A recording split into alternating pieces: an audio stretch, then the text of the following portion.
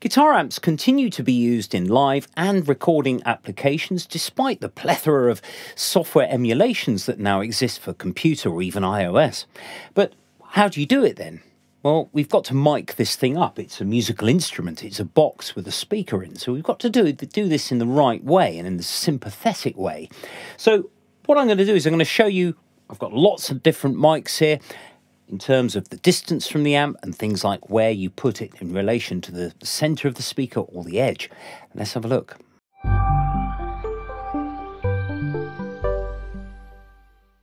Now, to aid comparison, I have a loop pedal here and I've just recorded the following loop.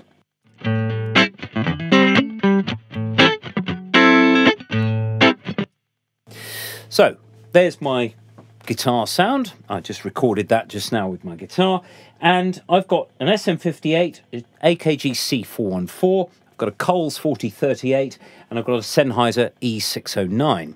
I also have a pair of AKG C3000s as a stereo pair, but ambient, because actually that makes quite a difference as well. So what I'm going to do is I'm going to play that loop, and I'm going to first of all demonstrate what happens when you move the mic from the center to the outside. So while the loop is progressing, you will see that I basically move the mic to the edge of the speaker, and you'll hear a difference in the sort of treble content. Let's have a look at that.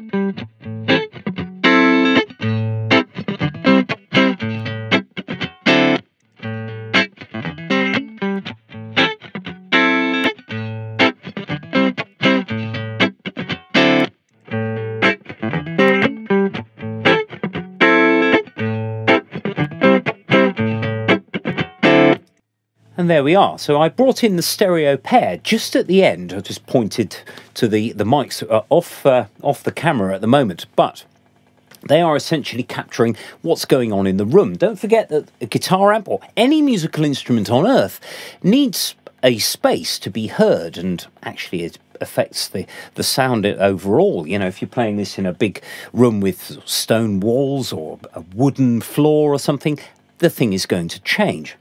Now, what I'm going to do now is I'm going to play that loop, and I'm going to put a few different mics in front of it so you can hear the difference between all of these microphones. So the Shure I basically placed to the outside of the speaker and slightly away from it. So I'm going to do a similar thing. I'm just going to leave it in one position so that you can hear the difference between these mics.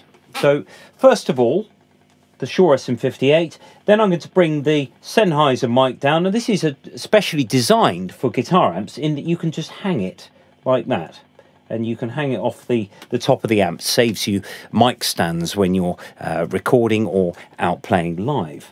So here we are with the Shure SM58 first, then the Sennheiser, then I'm going to bring the AKG C414 in, and then lastly the Coles. Now, halfway through each one, I'm going to bring in the stereo pair so that you can see how they add to the overall picture.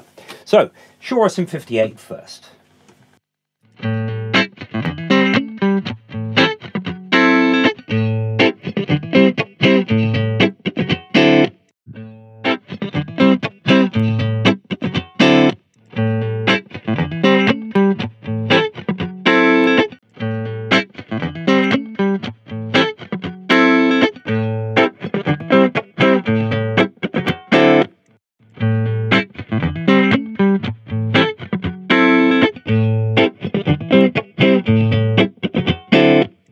And so there are all the microphones. Now, the Coles is a ribbon mic, and as such has a lot of middle range detail. So actually, when you've got an amp that's quite toppy like this, it could be nice to have a little bit of a darker sound, but it's up to you. Now, of course, this is YouTube, so there is going to be some compression applied to the video, which happens when you upload.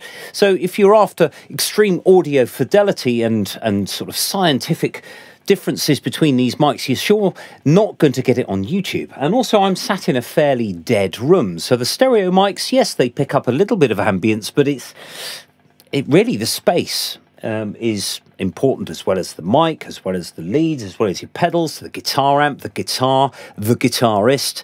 There are so many variables, but actually this gives you something that modern emulations don't really give you all that much, because you've got all of this control. It's not just whatever. You can have sort of various options with mics you use and off-axis, but in terms of direction and positioning of the amp, really having the physical thing in the room with you is really going to help. Now, of course, when you're dealing with something that is a sort of a distortion, I'll tell you what, I'm going to record something else, and this time use the drive channel of the guitar amp so that you can hear that, because the distortion channel essentially has a lot more top end because of all the harmonics, that will actually make a difference to your miking. So I'm going to record something. I'm going to start again with the SM58, and I'm going to record a loop, and then you'll hear it with the stereo pair that I've just put in here. So I'm just going to select the drive channel and see what happens with that. So here we go.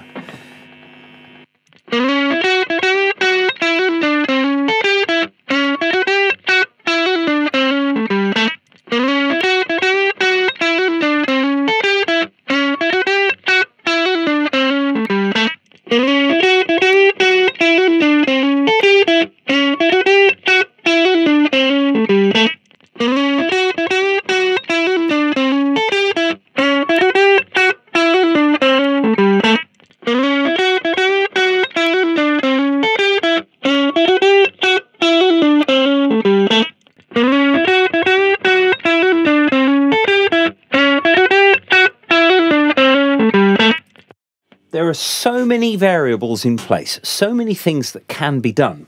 But of course, we've just got to consider the genre you want as well. So if you want really bright sound, if you want sort of really tinny sound, perhaps you could use a condenser mic, or you could use something like the Coles if you want something a bit darker. Now, no EQ has been applied to any of these mics except for an overall sort of bass cut, anything below about 80, 100 hertz, just for the YouTube demonstration, so there's not lots of really low frequencies sort of hanging about. Now, that does become a problem.